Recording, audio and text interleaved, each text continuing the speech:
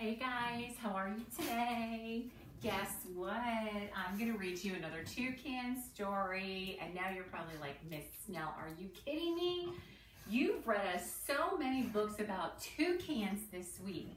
Let's look at the books I've read you this week about toucans. We have learned so many different things. I read you a nonfiction book about toucans, Loopy, where we learned a bunch of facts and information about toucans. I read you a fictional story about toucans where we saw toucans doing all kinds of crazy things that they really can't do in real life. I read you a really super silly story called Toucans 2, which we learned about homophones. And remember what they are? Homophones are words that sound exactly the same, but they're spelled different and they have different meanings. So we've learned so many things through all of our toucan books. So today, guess what? I have another book for you. It's called You Can Toucan Math. Are you saying, what?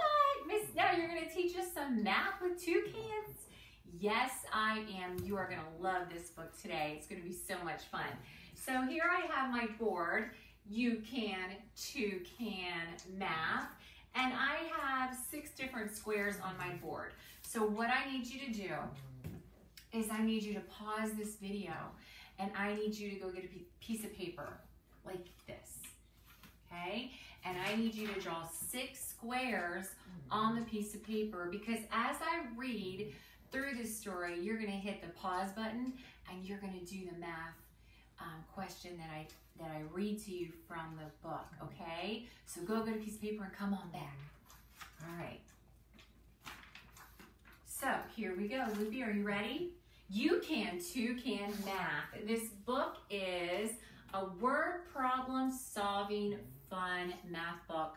So a word problem is exactly that. It's a problem with words in it, and it requires us to do some math skills.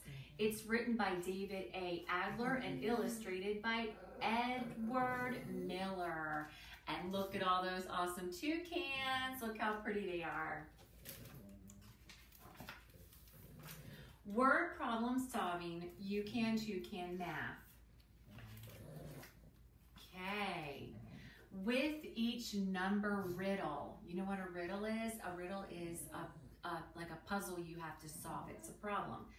First, decide which operation, addition, subtraction, multiplication, division, and then solve the riddle. Now, you're probably thinking, what? I'm only in 1st grade.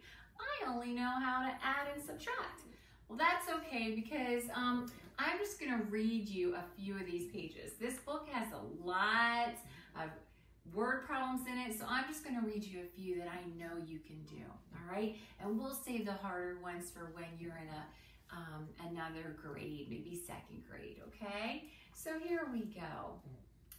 Now, do you have your piece of paper ready and your pencil? Because when I'm done reading this, you're going to stop, you're going to pause, and then you're going to draw it. And what I always say when we're doing word problems is, when in doubt, draw it out. So if you don't know what the answer is by using your head, you're going to use pictures, okay? So here we go.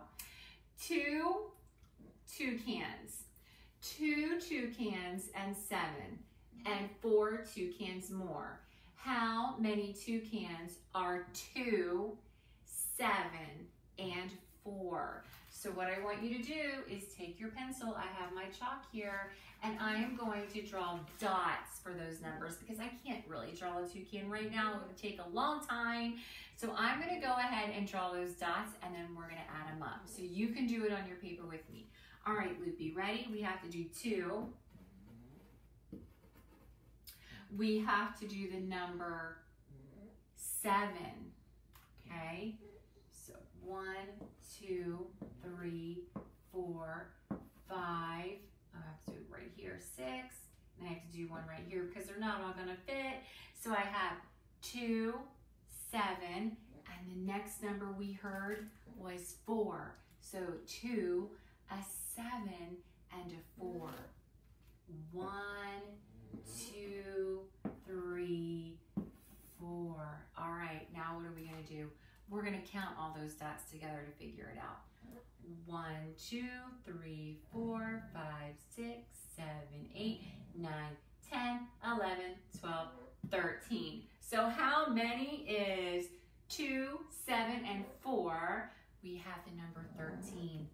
Maybe some of you did this in your head because maybe you looked at the 2 numbers that would be easiest to add. So I would take the largest and then I would take the smallest. 7, put 2 in your head, 7, 8, 9, and then count on 4, 9, 10, 11, 12, 13. We got it right. Okay, so are you ready to do the next one? Isn't this fun? Okay, so the next one says, peck, peck. A woodpecker pecks an elm, an oak, and a beech. Now those are all different kinds of wood. And if you can see here, there are the branches of all the different kinds of wood. And it says here, in all, how many pecks does the woodpecker peck? If the woodpecker pecks the trees 4 pecks each. All right, so how many branches did we have? 1, 2, 3. We have 3 branches. So let's go ahead and draw 3 branches. And how many times did the woodpecker peck each one of those branches? 4 times. That means we have to put 4 dots on each branch. Ready, Loopy? 1, 2, 3, 4. 1, 2, 3, 4. 1, 2, 3, 4. And now we're going to count them all together. Here we go. 1, 2, 3, 4, 5, 6, 7, 8, 9, 10, 11, 12. Did you guys say 12? If you did, you are correct. And this is also the beginning of multiplication. It's 3 groups of 4 and 3 groups of 4. That's 3 times 4 equals 12. So see, that's how you do multiplication. All right, let's do another page. Maya, are you ready? Here, Maya, come on, we have to read to the kids. All right, let's do another one. Here we go. Do you guys have your pencils ready and your paper? Okay. Begin with 10 wrens. A wren is a bird. A desert bird is the cactus wren. We begin with 10. 4 fly off. How many then remain from the 10? All right, so we have to start. How many do we start with? 10. So let's draw 10. We'll just use dots because it's easy. 1, 2, 3, 4, 5. 1, 2, 3, 4, 5. So here we have 5 and a 5, make it 10. How many flew off? 4. So we have to X out 4. 1, 2, 3, 4. Now let's count and see how many is left. 1, 2, 3, 4, 5, 6. 6 are left. So we just subtracted, didn't we? 10 take away 4 equals 6. You guys, are you doing this? I bet you're doing a great job. All right, let's do the next one. Quiet, please. Robin's resting the first day of fall. 6 here, 7 there. How many in all? Oh, okay, so we have to do 6. And did you hear the number 7? 6 and a 7. Ronnie, you're going to have to move out of my way. Let me move my board down. Look at Ronnie's tail right in the way. Come here, buddy. We need this square. We need to do our problem here. A 6 and a 7. Oh, come on. Be nice. Move out of the way. Ready? 1, 2, 3, 4, 5, 6. 1, 2, 3, 4, 5, 6, 7. So did you guys draw 6 and 7 dots? Now let's add them together. Ready, LeBron? 1, 2, 3, 4, 5, 6, 7, 8, 9, 10, 11, 12, 13. So a 6 and a 7 make 13. We just did an addition, didn't we? So Bronny's in the way here. Oh, 6, and I'm running out of room. Plus 7 equals 13. All right, let's do the next one. We have 2 more left. Let's see here. I bet you guys are doing a great job. Let's see here. What pages was I gonna do? Sorry guys, I had the earmarks down here. Okay, here we go. By the bay, 20 blue jays by the bay, 12 fly off, how many stay? All right, so we started with 20. Oh, that's a lot of dots. Okay, here we go.